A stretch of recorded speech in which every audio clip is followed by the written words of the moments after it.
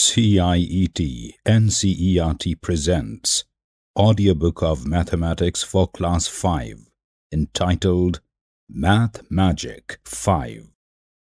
This is the Chapter 7. Part 1. Page 99. Can you see the pattern? This page has a series of pictures where Isha and her friend are talking to each other. The friend tells Isha, "Isha, your skirt is beautiful." To which Isha replies, "My mother made this pattern." The friend says, "I have seen the same block making a different pattern on a kurta." Isha says, "How was it different?" The friend explains, "In your skirt, the rule of the pattern is one up, one down. Then this is repeated. But in my brother's kurta, it is once up, then takes a 1/4 turn every time. The rule is to repeat it with a 1/4 clockwise turn." Above and below this dialogue, shown as a picture, we see a series of the rules of patterns the friend has just explained. One up, one down, and then once up and then a 1/4 turn clockwise. Now you use these two rules to make patterns with this block. There is a block as a flower on leaves shown in the form of a small picture. Also make your own rule.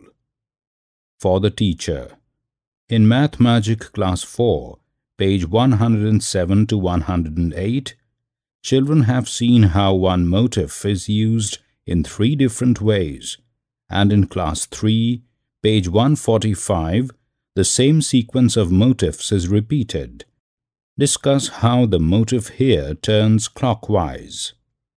Page 100. Turns and patterns. We have a block with us with magenta color flower on a couple of green leaves. Observe this block. We make 3 different rules to turn it clockwise and see the patterns. Rule 1. Repeat it with a 1/4 turn. There is a series of pictures below this indicating how this 1/4 turn repeat takes place. Rule 2. Repeat it with a 1/2 turn. Below this again we have a series of pictures indicating this 1/2 turn repeat. Rule 3. Repeat it with a 3/4 turn. And again we have a series of pictures where this block is repeated with a 3/4 turn. Practice time. 1. What should come next? A. We see a circular pattern rotating in a particular way. 3 instances have been given. You have to create 2 more instances based on this repeat. B. We see the letter N again repeating with 1/2 turn. 3 instances of this repeat are shown. 2 blank spaces are provided for you to draw the pattern. For the teacher, encourage children to think of other alternatives. Answers obtained by anti-clockwise turns should also be accepted and discussed. Page 101. C. We again see a pattern of a triangle rotating in a particular way. 3 instances have been shown. 2 blank spaces are provided for you to fill up. D. We have a circle block this time with a square inside. The repeat rule is again following a particular pattern. 3 instances of movement are given here. 2 more have to be drawn by you. 2. See this pattern. A. We see the letter F following a rule of repeat by some particular rotation. 4 instances are given, 1 space is blank for you to fill up. The rule of the pattern is turning by 45 degrees each time. Which will be the next? Tick mark the right one. 3 different options have been given. Using the same rule, take it forward till you get back to what you started with. B.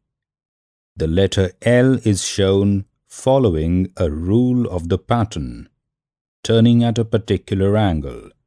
2 instances are shown, 8 more instances have to be drawn by you. C. The letter P this time follows the same pattern.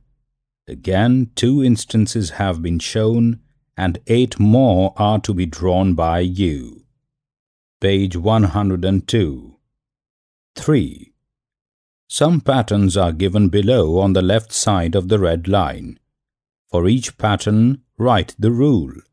Then choose what comes next from the right side of the line and tick it.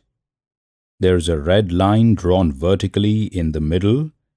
On both sides of it we have some patterns. A. 3 pictures of a block show the rule, which you have to write down in the space provided. And you have to choose what comes next from the right options. B. A kite-like pattern is shown again as 3 instances. Identify the rule and write it down in the blank space. Also choose what would be the next instance from the 2 choices given on the right.